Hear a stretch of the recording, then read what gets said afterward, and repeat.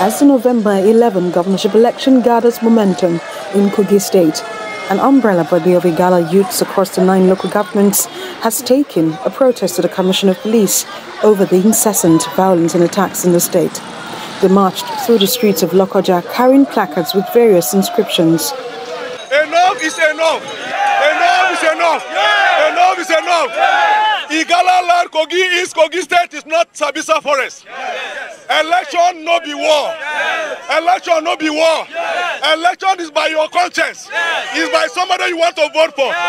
Mind us and let's be very understanding. To any action, there's equal and opposite reaction. It is also in that same vein that everybody is aware that the thesis and antitesis will always make up the synthesis. We are Kogas, we are peace lovers. We don't want war.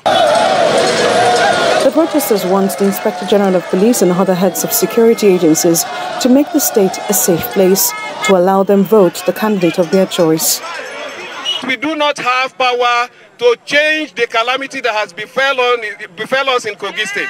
And that is why we are here today for a peaceful protest to submit our complaint and petition before the Commissioner of Police. The police PRO, Williams Aya, will receive their letter of complaint on behalf of the Commissioner, promised that necessary actions will be taken. On behalf of the CP, received your letter of protest, and that I'm assuring you I'm going to deliver the letter to the Commissioner of Police. And that I'm assuring you the Commissioner of Police, who is the chief law enforcement officer in the state, is going to look into your letters and then action will be taken.